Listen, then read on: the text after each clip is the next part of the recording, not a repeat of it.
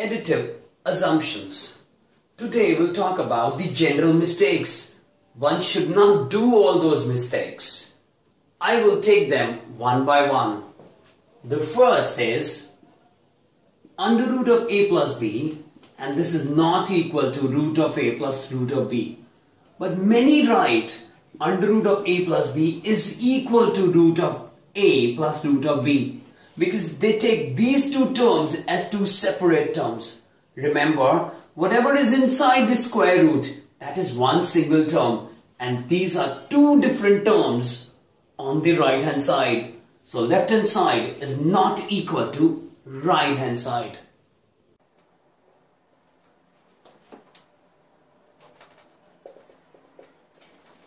The second on the list is under root of a square plus b square, and that is not equal to a plus b. But I don't know why people write this thing as a plus b, because they assume that a square plus b square is a plus b the whole square, and they cancel that with square root, and they assume that under root of a square plus b square is equal to a plus b, but it is not. So square root of a square plus b square is not equal to a plus b. The third is a binomial expansion, which is a plus b the whole square, and many write a square plus b square. This is wrong. A plus b whole square is a binomial expansion, and it will give you three terms: a square plus 2ab plus a b square.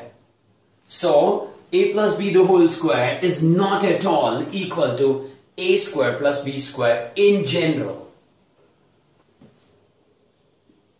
Fourth, 1 upon a plus b is not equal to 1 by a plus 1 by b. But many write 1 by a plus b as 1 by a plus 1 by b. They assume that this is in the numerator, so they separate. And on the right hand side, this thing is equal to b plus a upon ab. It's because of LCM. So 1 upon a plus b is not equal to 1 by a plus 1 by b. The fifth is on a trigonometry. Tan a plus b is not equal to tan a plus tan b. Many people that do a mistake and they simply open the bracket in trigonometry. Left hand side is a big formula. Tan a plus b is equal to tan a plus tan b upon 1 minus tan a into tan b. So how can this be equal to tan a plus tan b? So undoubtedly tan a plus b is not equal to tan a plus tan b. The sixth is on logarithmics. Log m plus n is not equal to log m plus log n. Once again, people open the bracket and they commit a bad mistake.